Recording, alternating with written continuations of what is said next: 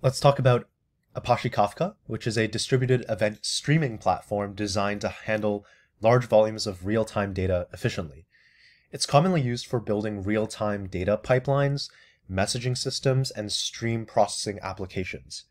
Kafka's architecture is built for scalability, fault tolerance, and high throughput data processing. Now let's dive into some key components of the Kafka architecture, starting with the producers. Producers are the clients that publish messages or events to Kafka topics, and producers can specify which partition of the topic to send data to, either by providing a key, in which hashing determines the partition, or letting Kafka distribute the messages evenly across the different partitions. On the other side, we have consumers, and consumers are the clients that read messages from the Kafka topics. Consumers will pull data from Kafka, meaning they control the rate of data consumption. And consumers typically will belong to a consumer group, and Kafka ensures that each partition of a topic is consumed by only one consumer within a group, providing parallel processing. Number 3, we have brokers. So Kafka brokers are the servers that store the data and handle client requests for producing and consuming messages. So a Kafka cluster typically consists of multiple brokers to provide fault tolerance and scalability, and each broker holds partitions for different topics and works together with other brokers in the cluster.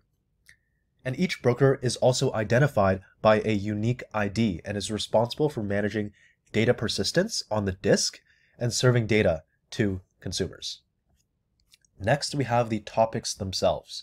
So a topic is a logical channel to which producers send messages and from which consumers read. And each topic is divided into multiple partitions, which are the fundamental units of parallelism in Kafka. Each message within a partition has a unique sequential identifier called an offset. Next, we have the partitions. So you can see we have partition 0, partition 1, and partition 2 within this topic of broker 1. And these topics are divided into partitions to allow for parallelism. Each partition is an ordered, immutable sequence of messages, and a partition is hosted on one or more brokers for replication and fault tolerance. The partitioning of topics enables Kafka to scale horizontally across multiple servers, distributing both the load and the storage. In terms of replication, each partition is replicated across multiple brokers. And what does this actually achieve? So this provides fault tolerance because a partition has a single leader replica, you can see here, and multiple follower replicas. So the leader is responsible for handling all read and write operations for the partition, while the follower replicas replicate the data from the leader. And if the leader fails, one of the followers is automatically promoted to become the new leader, ensuring high availability. Now we have this zookeeper, which is deprecated in Kafka 2.8.0 plus.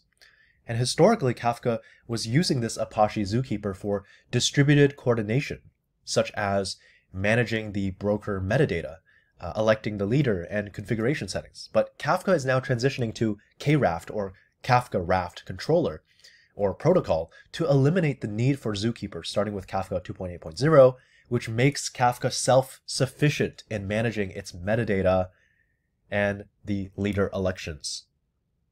We also have controllers.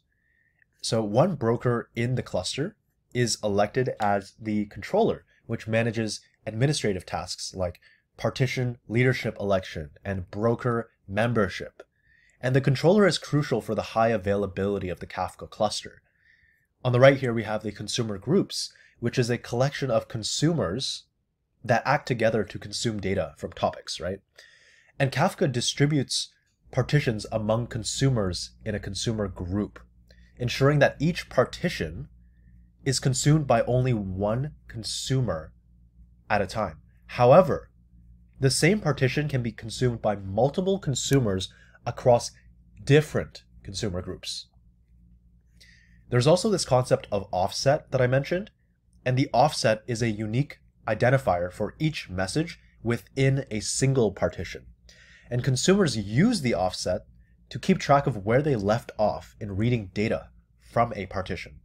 Kafka does not remove messages once they are consumed.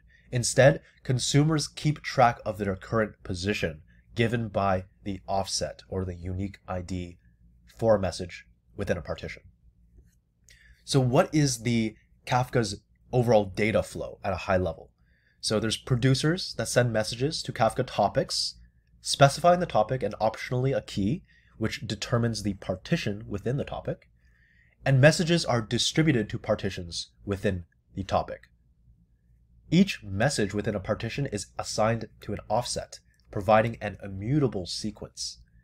Kafka brokers store the messages in partitions, replicating the data across brokers for fault tolerance.